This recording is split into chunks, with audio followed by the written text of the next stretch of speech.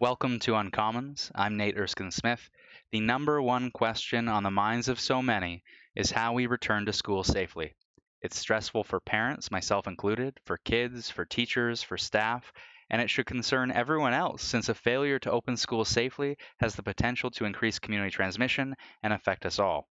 Unfortunately, here in Ontario, the Ford government has done little, not nothing, but little, to address the issue despite months of notice and despite calls from experts for smaller class sizes, better ventilation, cohorting, outdoor schooling, and more. On this episode, I'm joined by experts and epidemiologists Ashleigh Tuite and Amy Greer to discuss safe school opening, what parents should know, and what action governments should take.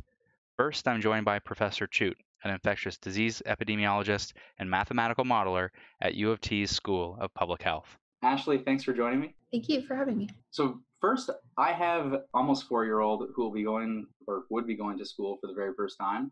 And I'm in a bit of a unique situation in that my wife is on parental leave right now and is in parental leave in the fall because we have a younger one, a 7-month-old too. So it's not the same crunch time as it is for other parents. But as a parent of a young one potentially going to school in the fall, when you see the rollout of the $300 million from the province and the initial plan, but then also a subsequent announcement of another $50 million for ventilation, and we're already nearing the end of August, how comfortable should parents be sending their kids back to school? I mean, first of all, the assumption is that there's a choice, right? And I think for a lot of families, there isn't a choice. They really have to send their kids back to school based on the levels of community transmission that are happening in Toronto. I would feel fairly comfortable sending my child to school right now, with the big caveat being that it really, really depends how the schools are set up. So we can do everything we can as a community to try and keep community transmission low. But once your child is in school, whether or not they're protected and whether you feel safe and comfortable with them being at school really, really depends on what measures are in place. So we know that there's been a lot of talk about class sizes. And I think that's a really big piece because, we have all of this messaging and we've been listening to these messages for the past several months about the importance of maintaining physical distancing. And if you can't maintain physical distancing, to wear a mask, keep group sizes low, have your social circle and don't extend beyond that. And when it comes to school, all of that messaging has been a little bit thrown out the window. People understand the messaging that we were getting. And so it can be confusing when we're talking about return to schools, why those precautions don't apply anymore. From a parental perspective, what you would want to see within the school setting is, understand what the class sizes look like. How big is the class that your child is going to be in? Is there enough distance between people? If not, are there alternative arrangements in place? Is there a plan to have more education happening outside?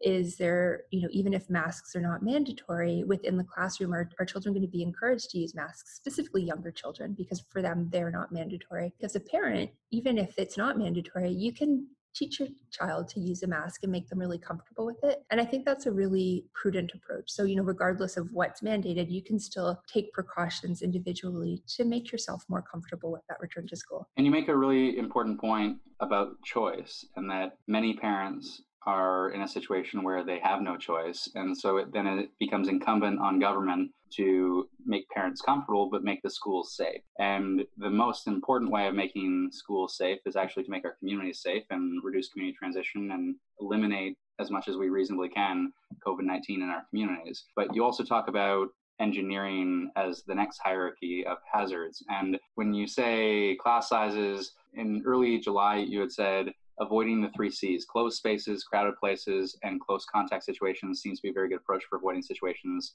where super spread events are likely to occur. But those 3 C's describe schools.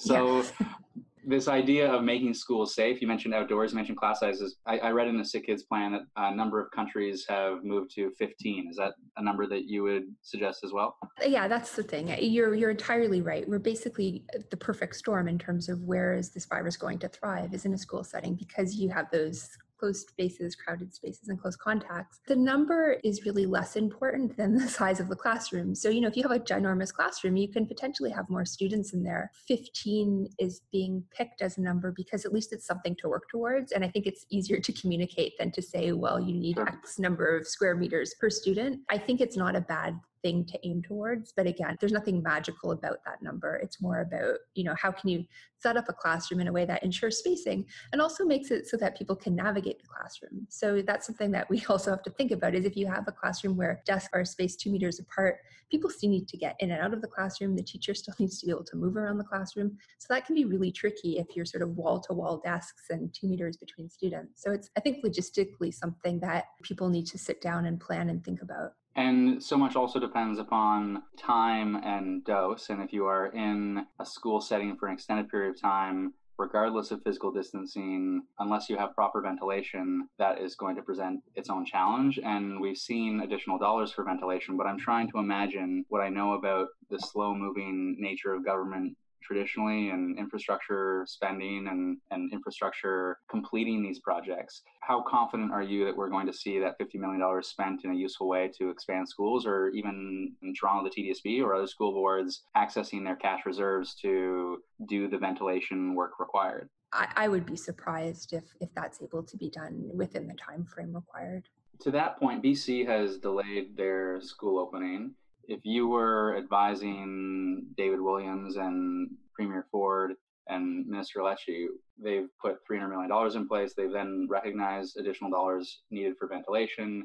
They've recognized that additional dollars may be needed to address online learning as well. When you look at class sizes, ventilation, cohorting, all as key components of engineering spaces to make sure that they are safer, are those the recommendations you would put to the government? Are there additional recommendations that you would make to make sure we open schools as safely as possible? If we could do those things and do them well, it would bring a lot of comfort to a lot of people. I mean, it's really these layered controls and having multiple interventions in place. That's what we want. I do think that, we are in a bit of an advantage right now in the sense that we do have nicer weather. And I know Canadian winters can be tough, but September, October can be nice weather. For me, at least, it's been a little bit frustrating or puzzling is why there hasn't been more of a push to think about outdoor education and what that would look like. And not even just outdoor education, but also, using unused spaces. So looking at offices or church basements or whatnot, we know that space is something that we need, and that would be very helpful right now. So I guess that would be the one or two pieces that I would have hoped that we would have considered or thought about a little bit more.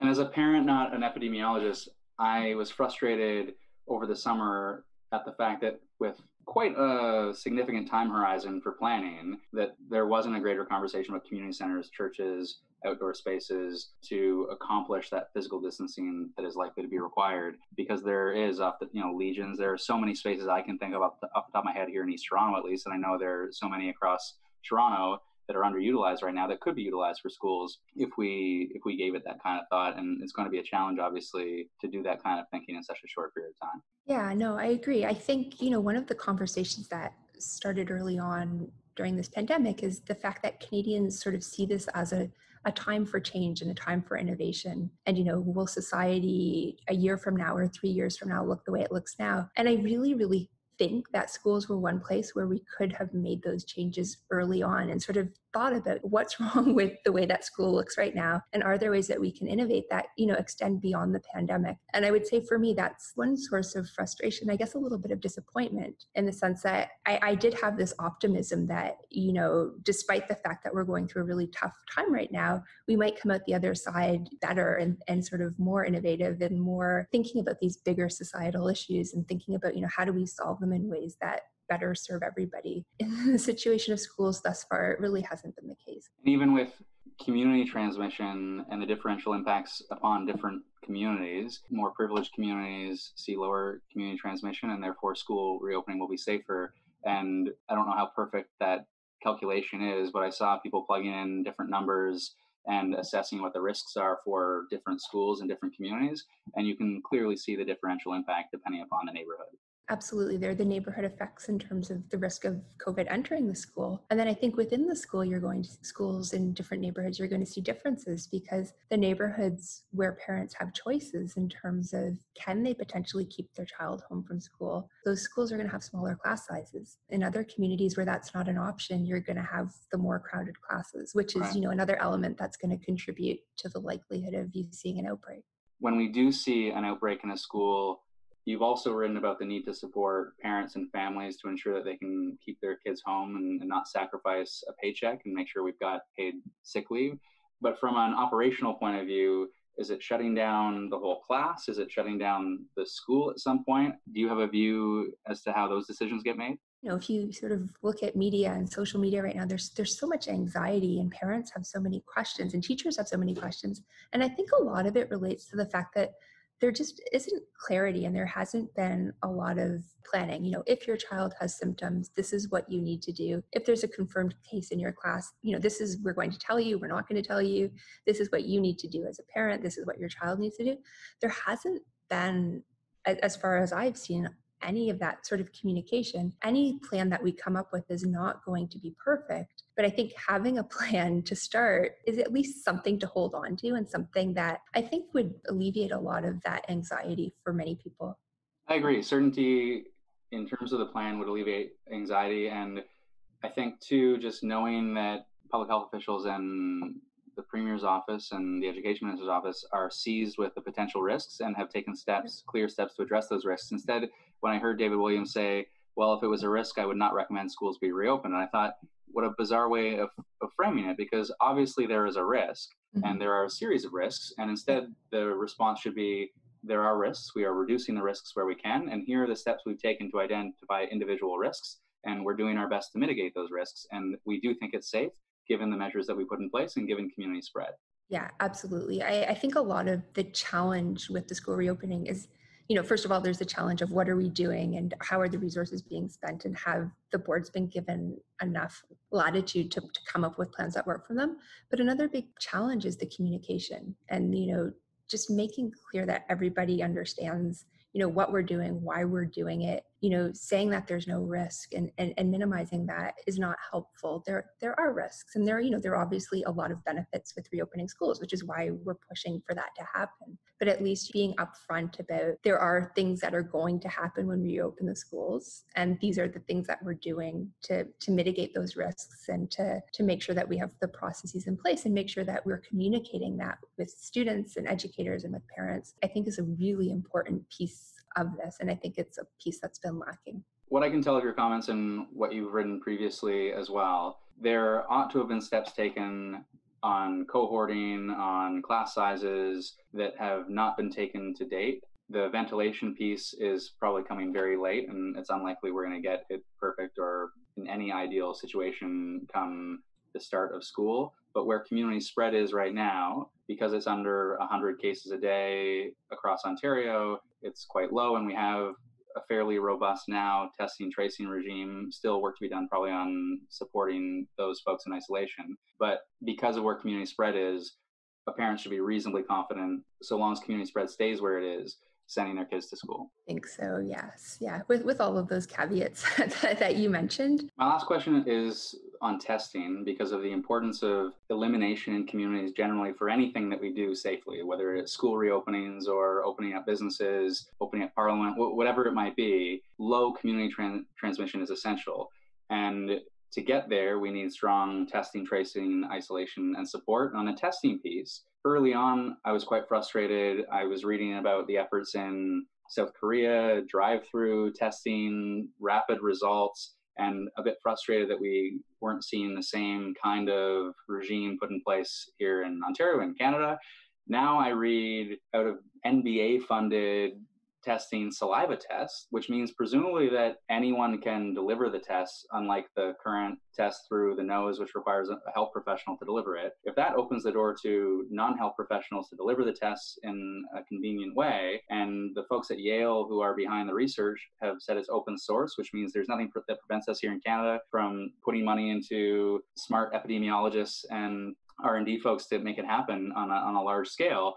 At the federal level, makes me want to revisit this notion of testing. And can we blow the doors open and say, we spent $200 and some odd billion directly on supports for individuals and businesses. Well, if we spent even a fraction of that on testing, we would have to spend so much less on these other supports going forward, because we would know our communities are safe. Am I crazy for thinking that? No, I think you're right on. And I think the saliva tests and the rapid tests, which are two different things, are potentially game changing. The advantage of the saliva test is what you just said is anybody can do it. You basically need somebody to drool into a tube and you collect the drool, which is incredible because that really opens it up in terms of, who can do this. And then, there are the questions around the sort of rapid tests, which are tests that, you can do sort of at the point that you collect the sample.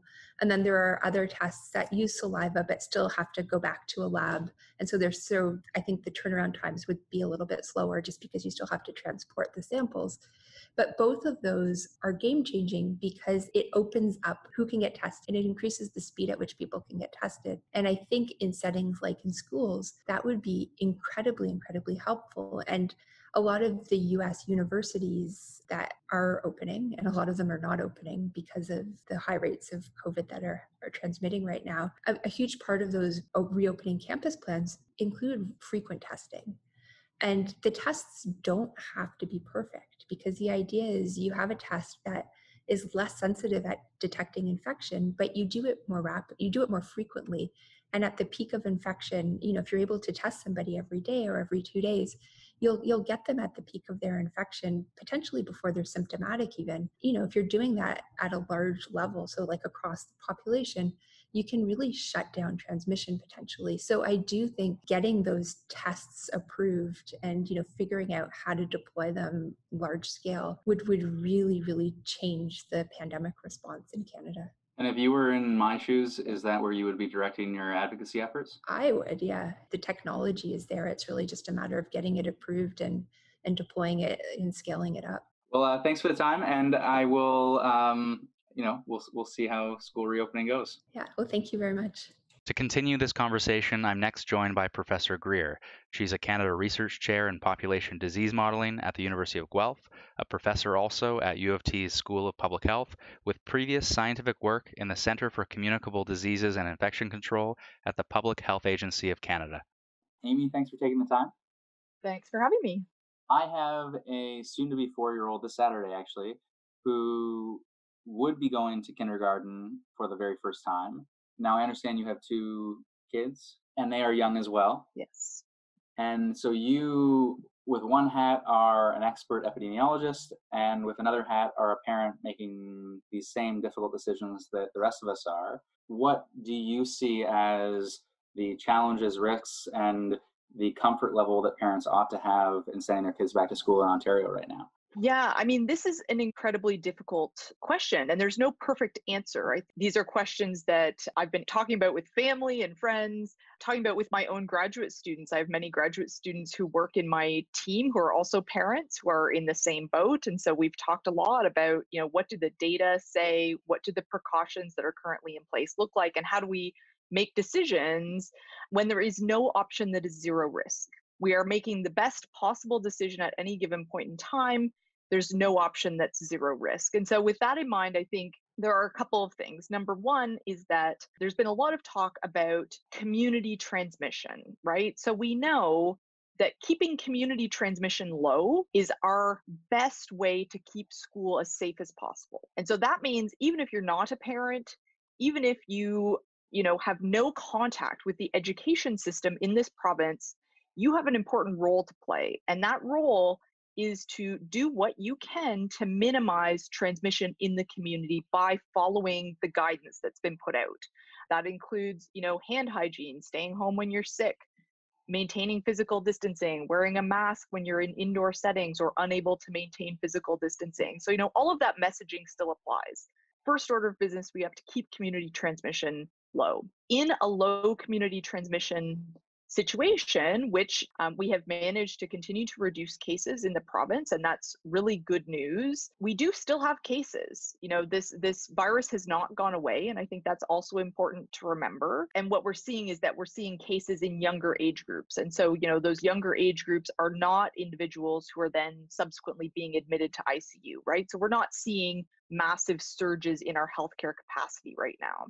As we head into fall, we expect that transmission is going to increase. So schools have implemented a variety of ways in which they have proposed they are going to keep the school setting as safe as possible. I think certainly some of those things that they have put in place are useful from an infection prevention and control standpoint. Some of them are things that make me uncomfortable. It makes me uncomfortable that we are talking about sending kids back to school in full class sizes, because if you've ever been in an elementary or high school in this province in a classroom, it is not possible to maintain 2 meters of physical distance and have that full class capacity. And so to me, that really seems like a challenge. Like you can't have full class size and also have good physical distancing. So if we're going to go back at full class size, then those kids are going to have contact with one another.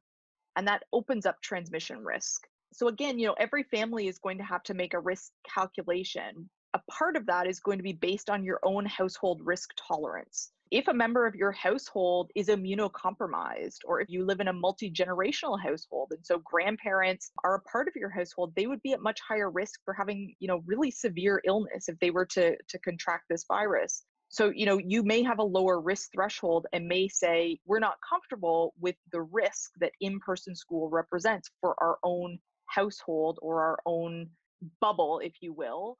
I said to constituents who were asking me, because they know I've got a young kid, and I had responded to some of their concerns by way of email to identify this as a provincial issue, but to say I share their concerns.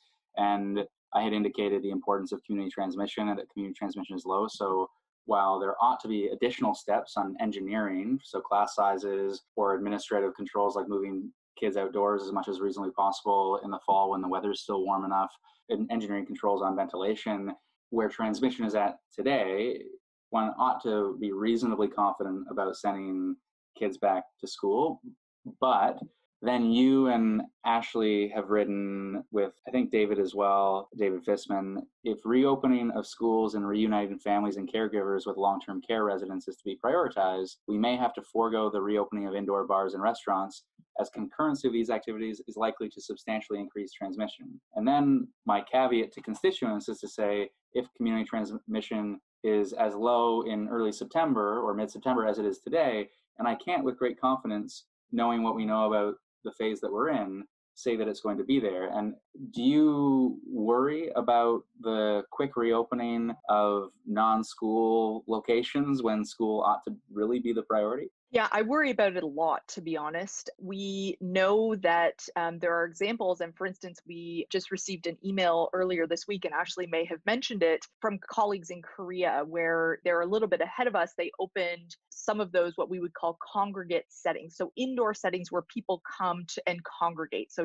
bars, restaurants, clubs. So they, in their reopening, had moved into the phase where they were opening those types of indoor settings. And they have since seen quite significant resurgence in transmission in the community, such that they are currently talking about having to scale back to phase 2 very soon or immediately. I think that indoor spaces represent a real challenge. I think that right now we're getting a bit of an assist from summer, right? Which is that it is easy for us to have some sense of normalcy, even if it is physically distanced, because we can visit people outdoors. We can visit outdoors and we can keep 2 meters of distance and we can wear masks when we're not able to do that. But we know that those types of interactions are lower risk. As we head into fall, people are going to start moving back indoors. Businesses are going to start to have at least some employees returning to their offices. And that's going to represent a real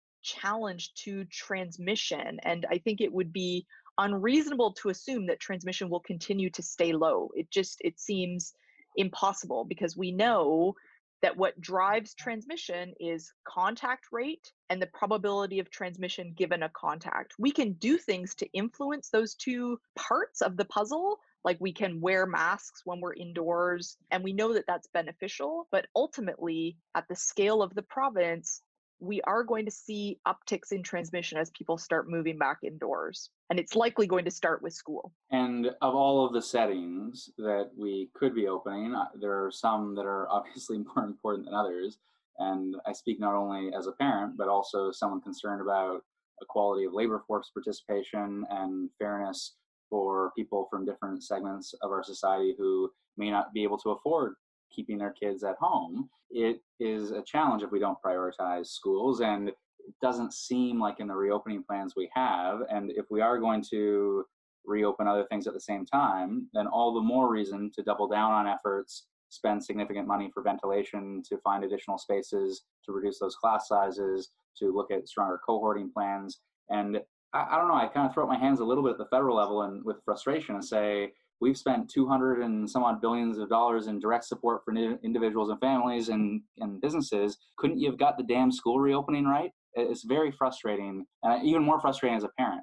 I imagine it's frustrating as a parent and an epidemiologist at the same time. It is a struggle because I think educators have really great insight, right? Teachers and the educators who work in this province know their work environment the best. To me, it seems like in March, we were already talking about really good plans for going back to school in a way that would be as low risk as possible. And that includes smaller cohorts. So for instance, if we want to put kids into smaller groups, there was a lot of talk about, okay, well, if we're going to have class sizes that are half, we don't have enough space to do that.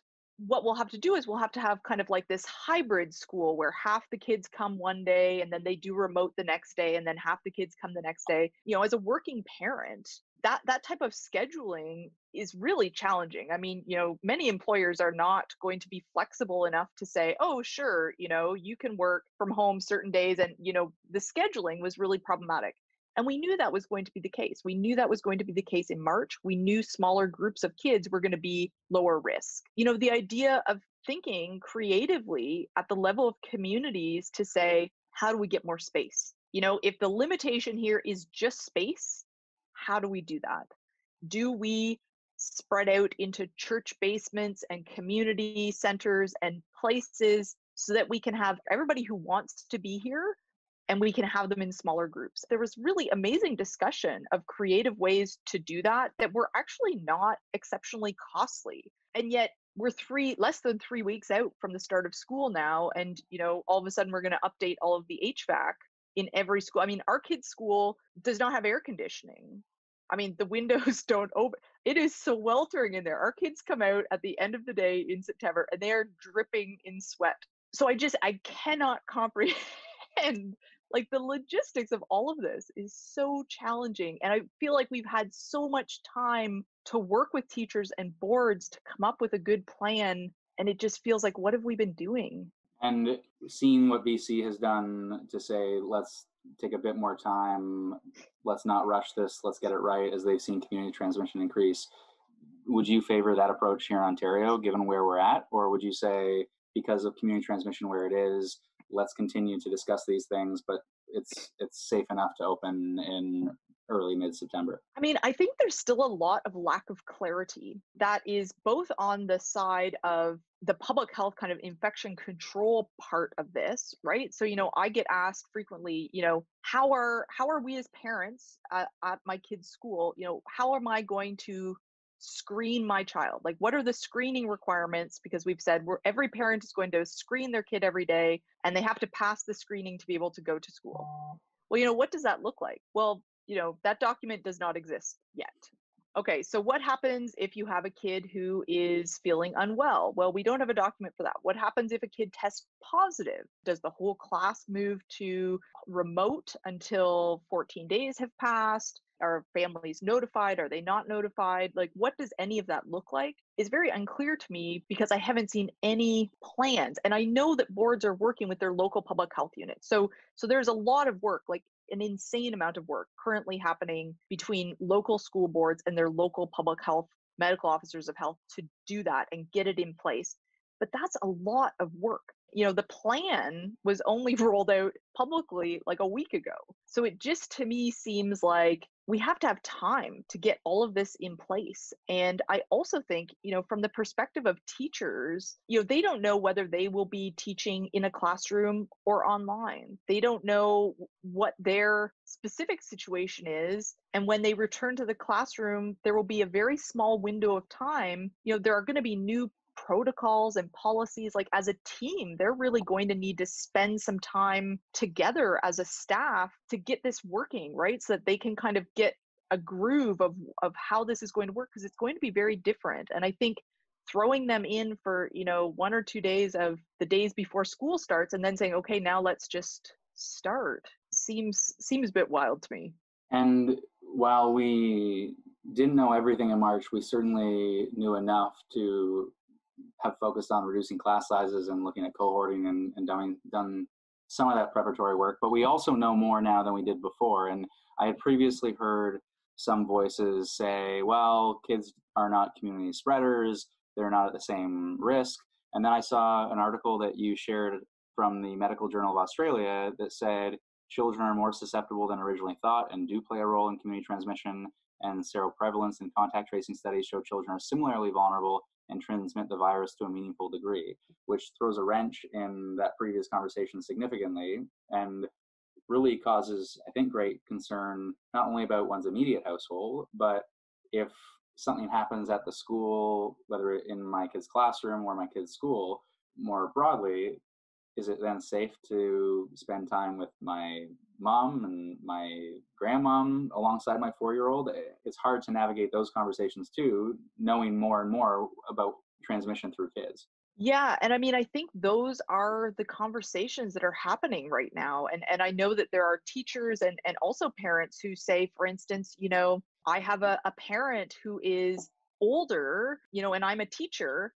Because of the contact and exposure I am potentially having, I am not going to feel comfortable having visits with my parents in person. We will have to revert back to Zoom calls and physically distanced visits and all of those sorts of things, because I am concerned that I could be a risk to them and they are at higher risk of having something bad happen to them if they get this virus. And so I think all of that is a really big question. And the role of kids in transmission, I think there is still significant uncertainty. And the challenge is that we have been doing a really good job of protecting kids from exposure by closing schools. And so, a lot of the talk about kids are not susceptible, but they weren't given opportunities to be infected because we kept them home. And we were doing a really good job of sheltering them, because playgrounds were closed, places where they could go to interact with other people. They were only staying in their homes.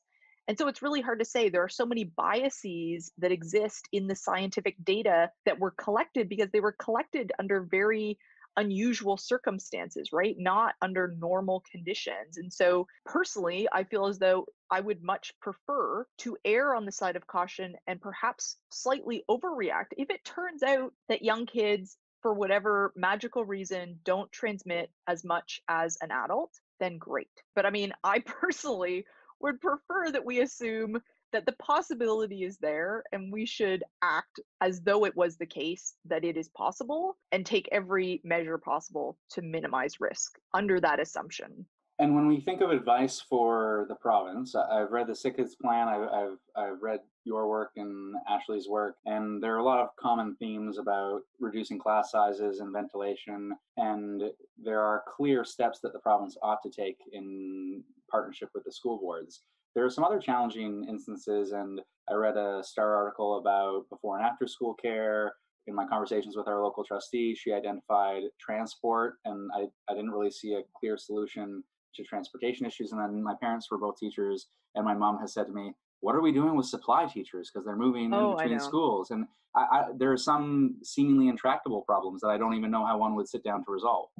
Yeah, I mean, the supply teacher thing is something that I have been bringing up over and over again, because we know that in the long-term care setting, right? When we had outbreaks in long-term care that started, those long-term care outbreaks kind of started in BC because that's where they initially had kind of the preliminary early cases. One of the risk factors for long-term care outbreaks was healthcare workers who worked in multiple facilities, right? Because they might work part-time at facility A and they work part-time at facility B. And so they generate a bridge between two different communities. And that allows for a pathogen to potentially spread more easily than if they're kind of distinct independent units for which there is no bridge. The idea of having supply teachers who are moving between schools, and I think it is reasonable to assume that we need to be planning for high absenteeism. We don't want people coming to work if they're having any sort of symptom that might suggest that they have COVID-19. And that's going to be really hard in the fall, right? Because kids go back to school and they get every sniffle and cough and prolonged cough illness. They get all of these things. When my kid first went to daycare, I was like, holy shit, he's sick all the time. I know. And so, the challenge is that how are we going to tell, right? We're not going to have all those people get tested every time they get a sniffle, but we can't risk them being in the classroom. And so we have to plan for rates of high absenteeism. We have to support teachers to make decisions that allow them to not be penalized for saying, hey, I have a cough. I cannot be in the school until I am certain that this isn't going to turn into something else. That means we're going to need supply teachers. We are going to need people who are able to cover that, and having them move between schools as a bridge is the same thing we saw in long-term care, right? As in terms of bridging different groups of individuals. They're going to wash their hands, they're going to wear a mask, they're going to do all of those things, but ultimately it still represents a risk. It's riskier than if we had supply teachers who were themselves cohorted to specific or smaller groups. And we know that there are other staff, right? Speech and language pathologists come in and out of schools, psychologists. No school has dedicated resources for all of those additional supports that many kids access through school. And so we really kind of also need to think about that. And there's been a lot of talk around delivery of some of those other types of subjects, right? So French, if your child is not in French immersion, they would have one period of French, and that would be with a French teacher who moves between classes.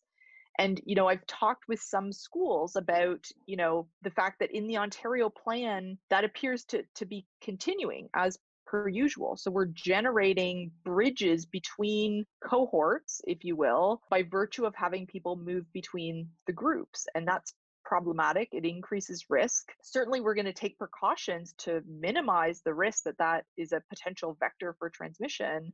I've talked with some schools that have said, well, maybe we could cohort for some of those special subjects. So, I think there are other ways, but the logistics, again, even within a single school, the logistics of trying to do that is going to require that you have the staff back at work, that you have time to kind of work out the kinks of like, how do you navigate all of these moving parts? Bottom line for parents and for teachers and for kids, I think, but add your bottom line if it deviates in any way whatsoever, but is people can be reasonably confident with returning to school so long as community transmission stays where it is or is less than what it is today. But still, we ought to demand clearer plans from provinces and school boards laying out the considerations that we need the answers to in sending our kids back to school. And then we ought to demand action to address outstanding risks that haven't been sufficiently mitigated. So that's ventilation, that's additional teachers in additional spaces, that's cohorting if necessary. And from the federal government's perspective, that's potentially leaning in and supporting provinces with additional dollars if they need it. Maybe also at the federal level, additional efforts on testing and tracing where provinces need it as well. We would be naive to think that we will not see school outbreaks. Given the way in which the plan is currently laid out, I expect that there will be school outbreaks. How long that takes to start to happen is a bit unclear. But even if we have school outbreaks, we know that we have public health infrastructure. So local public health units are going to manage those outbreaks, and they're going to work very hard to make sure that before you kind of get the forest fire of outbreak, that you get in there early and that you contain whatever you have as kind of like a spot, right? So you contain that little flare up before it becomes a big problem. That is to be expected. I think parents need to know that is a possibility. And again, they have to think about what their own household risk threshold is for the potential for that. Versus the necessity in some cases of sending one's kids back to school. So where someone has the choice, they can start to assess that calculus and assess maybe community transmission within their own respective community and look at the school board's specific plans and whether they've mitigated risk in addition to what the province has done, and then make those individual calls based upon their own risk levels within their household and bubble. I think that's true, but I also think we need to recognize the fact that in itself is a privilege, right? Being able 100%. to assess your household risk tolerance and to even be able to say, oh, we won't send our kids. That is a privilege that the vast majority of people do not have. I think it is on us to demand that the plan be improved, because we owe it to every family for whom that is not a possible option. And it doesn't matter if you can keep your kids home. I mean, that's not the end of the story. You do that if that's what you need to do. But I still think, we have to advocate for public education, and we have to advocate for safe public education, and we owe it to the people for whom that is the only option. And I think, bowing out of the discussion and the argument now, just if you're going to say, well, for us, it's too risky, that's not acceptable either, personally. I couldn't have said it better myself. I think coming from a family where both my parents were teachers and living through the public education system and looking to now send my own kids through the public education system, I can't imagine us not prioritizing this. And I'm at a bit of a loss to understand how we have come to this point where we haven't, as a society, provincially, and I don't even only point to this provincial government, although I don't think that they adequately support public education as an ethos, but across the country, I don't think we have done what has needed to be done since the spring, when we knew what we knew, to put us in a place to succeed, and for all parents and kids to succeed and teachers to succeed. And so I share that frustration, and I think the better bottom line is then to demand a better plan and to demand better resourcing so all parents can be comfortable with whatever the outcome is. Yeah. All right. Well, Amy, I really appreciate your time. I'm only good at this job insofar as I rely upon people much smarter than me, and you are certainly one of those people. So don't hesitate to reach out going forward, and I may be back in touch as I continue advocacy on testing in particular at the federal level. I may be back in touch and pick your brain. Okay. Sounds good. Thank you. Thanks. Bye. Thanks for joining me on this episode of Uncommons. Thanks, of course, to Ashleigh and Amy for their time and their public advocacy in support of stronger health measures and keeping our schools safe. If you're a parent, a teacher, a staff member, if you feel strongly about a safe school opening and you are concerned about the planning, the lack of planning to keep our schools safe this fall, make sure you reach out to Premier Ford's office and make your voice heard. Now is the time. We need additional action to keep our schools safe.